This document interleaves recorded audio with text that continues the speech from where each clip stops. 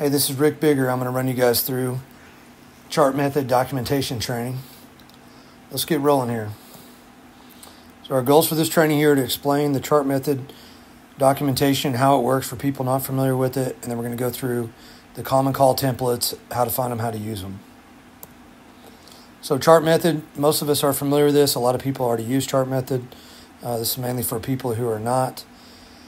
If you're not familiar with it, chart is an acronym.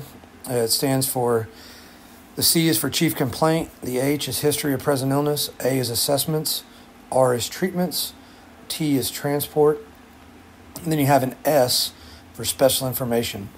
You've probably seen this. You may have also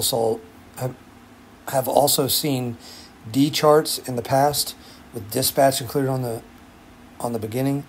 We are going to focus on the chart part of this, and then you have the S for special information. So chief complaint, it's abbreviated as a capital C / capital C. It should include the age, sex, and main complaint. So it's pretty straightforward. 37-year-old male with chest pain. The one question most people have is, what if they have multiple complaints? Or what if they told me something, then I found something else? I'm always going to pick the main or the most serious of the complaints and list that. That will change sometimes, such as leg pain from a fall, or leg pain secondary from a fall, or chest pain secondary to an MVC. But just use your main complaint as the complaint. Next is your history. History is abbreviated with a capital H and a lowercase x. It should include the history of the present illness. It can also include relevant past medical history and medications, allergies. Basically, this tells the story of what happened and is often all that doctors and nurses will read. Some people stop when they arrive. Some include until patient care is discontinued. Both ways are correct. Okay, so what I'm talking about there, if you've ever printed out a PCR or read one from a QA standpoint on a computer, you're going to scroll through about 15 to 20 pages before you find what you're looking for. When you print these out, the narrative prints first, so it makes this easier. When you pull this up from the back side, you can get the narrative when they pull this up at the hospital. Okay, so that's generally what they're looking for and what they're going to read. They don't want to dig through page after page after page of state-required data, billing stuff. They're really looking for this narrative so they can read about the care that happened and find out what went on and what the history was we were told. So the way that some people were taught to do this is the history of present illness is from the event when it started until you arrive on scene, and then that's the history, and then everything after that is treatment. A tip that I was given in some documentation classes, and I think it's really helped me, is include everything. The history of present illness for the doctor is to include everything that from the event until you get to the doctor and you turn patient care over. Okay, so just like you would give during a verbal report, the written report should be the same way. And what this does is put all that information in one place and makes it much easier for them to read and find out the complete story without having to dig through your narrative, go through all the assessment, read through dozens of pertinent negatives to get to the second half of the story. But both are correct. If you've documented the other way and you prefer that is not wrong, and you can continue to do that. It's just a way that's really helped me. Next, your A is assessment. It's abbreviated with a capital A and a lowercase x. So this should include an initial assessment. So just like in school, when I walk up, I see the patient, where were they found, and then I go through their mental state, and then ABCs. And then a complete head-to-toe assessment in detail, and I'll show you guys a quick little chart that's helped me make that easier to look at and easier to read through. Next is your treatment. Okay, this is your R. This is abbreviated with a capital R and a lowercase x. So this must include all treatments given during the event, even prior to arrival. It's something that we get into mostly with transfers. If they started an IV, they gave aspirin, nitro before you arrived, especially if they did something that you're monitoring, such as an IV or a pump that's being monitored. Make sure that is documented so that so that the next level of care has a complete story of what happened. Generally, this is written in chronological order. This especially becomes important on cardiac arrest calls or serious medical calls where there's lots of treatments. You don't want to just randomly list things or ramble through a story of what happened. Make sure that things go in chronological order so that it makes sense.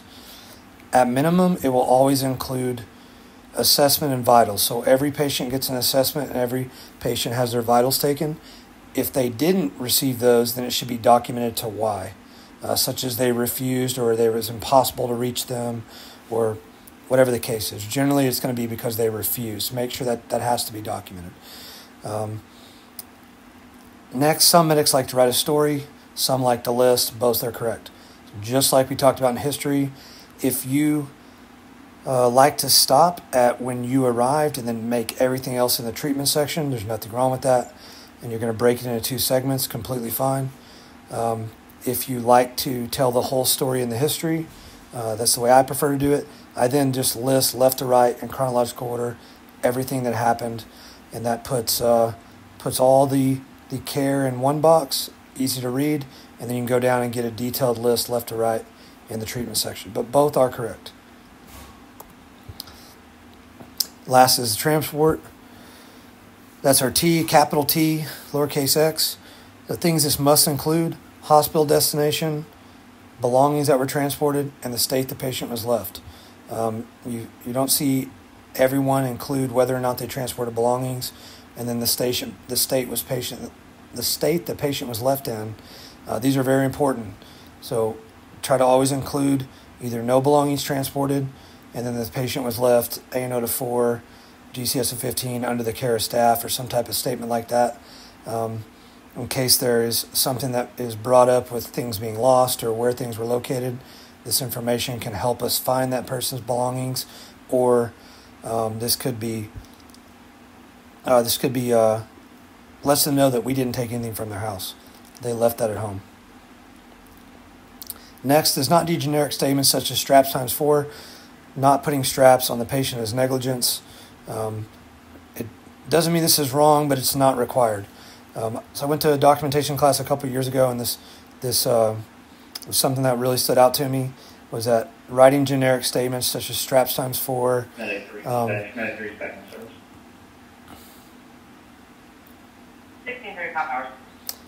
So this is a medical document. It is the assumption that you always put the straps on the patient. If you don't, you're being negligent and breaking the law. So that's not something that needs to be included in the medical report for the doctor. Okay. Also, generic statements like that, depending on what kind of cot you're using, okay, so straps times 4 is something I read a lot. We don't have any cots at Owasso Fire that have 4 straps. Okay, so they have 3 that are required by the state, and then they have the other 2.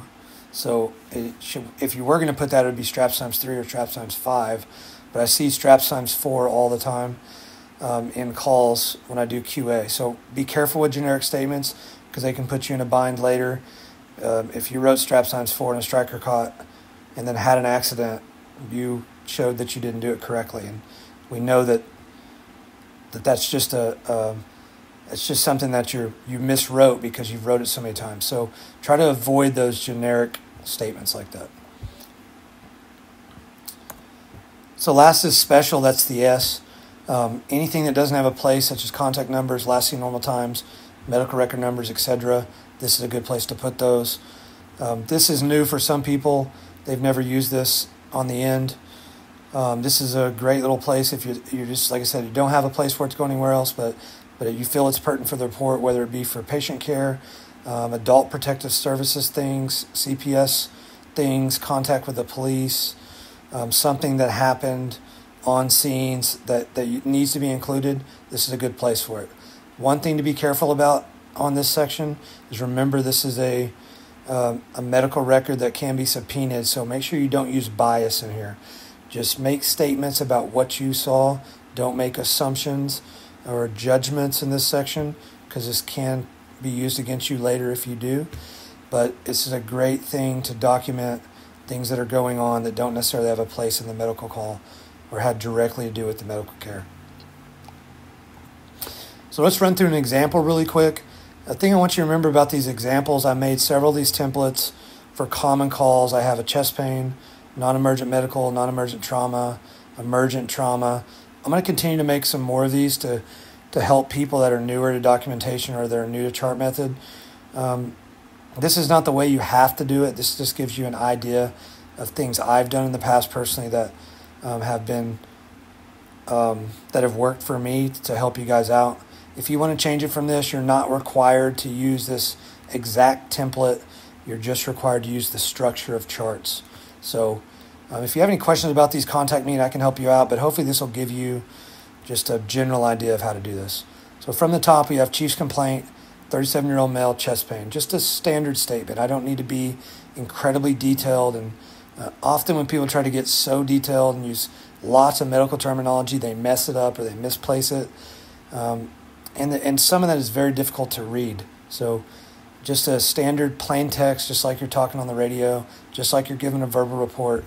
Your written report should try to be just like a verbal report, a conversation to another human that's going to read this, and so he can get the point across.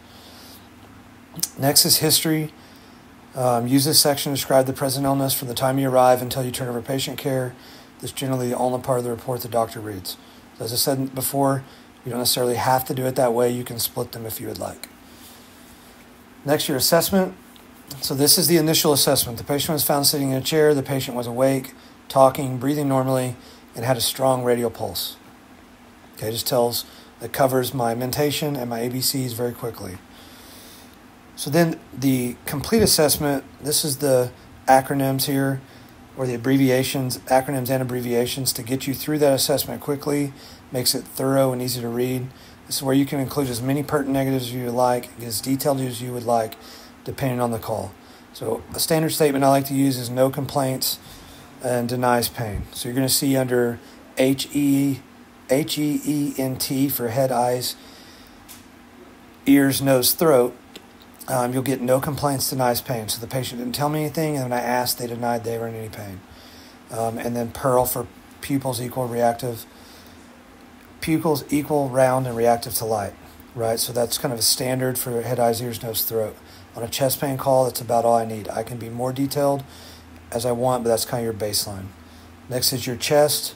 So they report left-sided chest pain, describe the pain as pressure, rated the pain as 6 out of 10, denies any change to the pain with breathing or palpation, lung sounds are clear, equal chest rise and fall. You can change that wording and other things up, but that's just a general way to do it. The abdomen, again, no complaints, denies pain, denies abdominal pain and nausea, vomiting, diarrhea. So I doubled that up there. You could get rid of the denies pain. You don't have to repeat that twice. But that's just general statement for the abdomen. Because this is a chest pain call, obviously on a trauma call or an abdominal pain call, there'd be more in there. Pelvis, again, no complaints, denies pain. The kind of a good little blanket statement for the pelvis. On a non-trauma call, patient was able to stand and pivot without assistance. The general statement that the pelvis is stable. Extremities, because this is a chest pain, reports pain and numbness in the left arm, radiating from the chest, denies pain in any other limbs. You can obviously include more than that if you would like. Back, no complaints, denies back pain. Mental/neuro. Okay, so standard baseline, ANO times 4, GCS of 15. Thing to remember here is if that does not say ANO to 4, GCS of 15, there needs to be a qualifier, such as mentation is reported as normal by family or by staff, or medical record shows history of dementia. Also, on medical calls where you sedated somebody, if I created a situation where the patient isn't GCS 15, document that. Patient GCS was reduced by sedation, or just patient was sedated. You don't have to get too complicated, just plain talk, qualify the statement of why their GCS wasn't 15. Moving down there next is your treatment section. So you got your RX. So on a chest pain call or on any call, we're going to have assessment vitals. That's our bare minimum. Everybody gets an assessment. Everybody gets vitals. Next we have 4-lead, 12-lead, nasal capno, 324 milligrams aspirin, 18-gauge IV, left AC, 0.4 nitro spray, We can go on and include. If you like to list, that's how I do it, left to right, chronological order. This is how it happened. This is all my stuff. You can be detailed and put in your dosages and your sizes of IVs, or you can leave those out and include those in the interventions tab. Me personally, I like to put it all here because it gives me one complete place where the doctors and nurses have to look. If you like to write in a split fashion where you stop on your history and you like to write a story, that's perfectly fine too. I just didn't include it in the template because that's not how I do it. Next, we have our transport. So you'll see patient was transported to Bailey Medical Center. Verbal report given via radio and at bedside. That's a statement that you don't always have to include here at Owasso. We don't have really a problem with. We have a good relationship with our hospitals, but some services, they like to see that, so it's something I've continued to do. Next is something you should always do, no belongings transported for the patient, or if you transported them, include that you transported a belongings bag and where you left it, or you left it with the nurse, etc. And then patient was last seen A104, GCS of 15. Make sure you always qualify the state the patient was left in when I last saw them. And then once again, we have our special on the end. Anything that doesn't have a place but it's important, that's where it goes. So if hopefully this training helped you guys, and this explains the chart method and kind of what we're looking for. The goal of this switch is to get better standardized documentation, so it's easier to do QA and get us all documenting better. It's better to paint, we want to paint a better picture for the hospital and make sure that we're turning over good documentation and good patient care to the next person. And if you haven't had a lot of experience in documentation, you need help, please reach out to one of your shift reps. If you're not familiar with who they are, on A shift, it's Teal and Burke. B shift is Bradshaw and myself. C shift is Adamic and Nicholson. So if you ever need help, reach out to one of those guys. Reach out to your captain. They can help you. If you have any particular problems with this training or something you don't understand, call me directly at any time and I'll help you out. Hopefully you got something from this, and hopefully this helps you with your documentation. Thanks for listening, and I will talk to you guys soon.